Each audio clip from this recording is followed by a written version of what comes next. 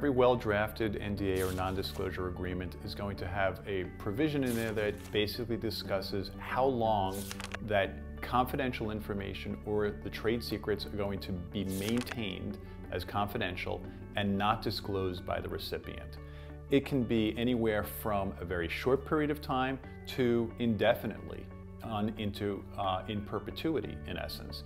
And the thing to think about is how important is that confidential information or the trade secret, and how long do you want that information to be maintained confidential?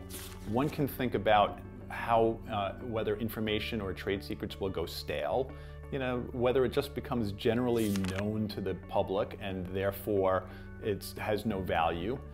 Or one can think of it in terms of something like a secret formula. A formula to Coca-Cola, for example. That's a trade secret.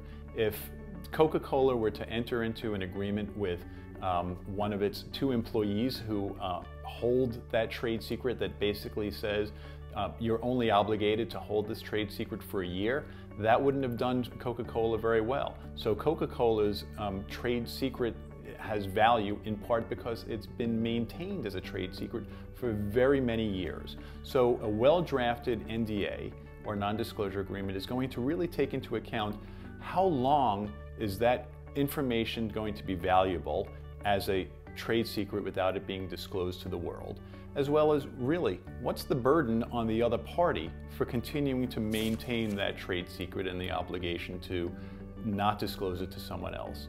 So any well-drafted NDA is going to cover that topic.